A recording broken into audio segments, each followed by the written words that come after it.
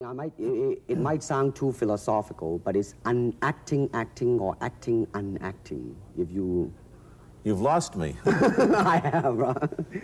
So what I'm saying, actually, you see, I mean, it's a combination of both. I mean, here it is the natural instinct, and here is control.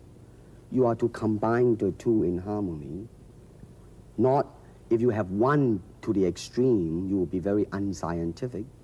If you have another to the extreme, you become all of a sudden a mechanical man, no longer a human being. So it is a successful combination of both.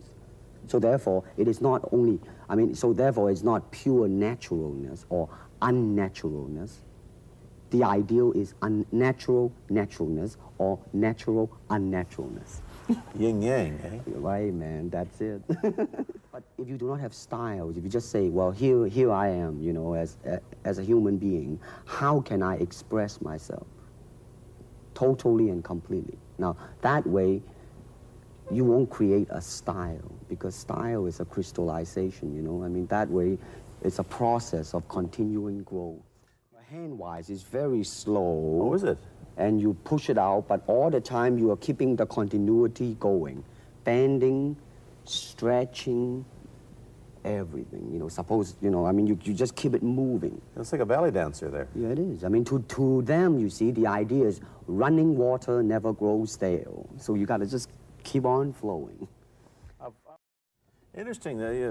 We don't, in our world, and haven't since the days of the Greeks who did, combined philosophy and art with sport. But quite clearly, the Oriental attitude is that the three are facets of the same things. Man, listen, you see, really, to me, okay, to me, ultimately, martial art means honestly expressing yourself. Now, it is very difficult to do.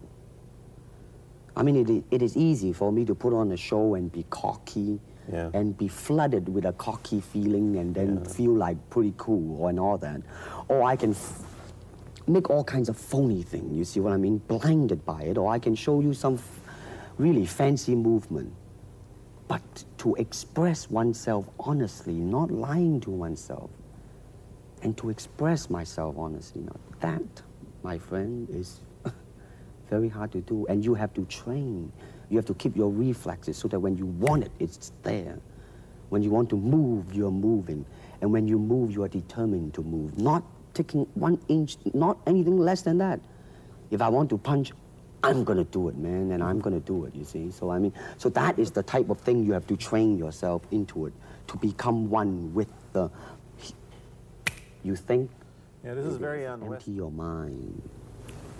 Be formless, shapeless, like water. Now, you put water into a cup, it becomes the cup. You put water into a bottle, it becomes the bottle. You put it in a teapot, it becomes the teapot. Now, water can flow, or it can crash.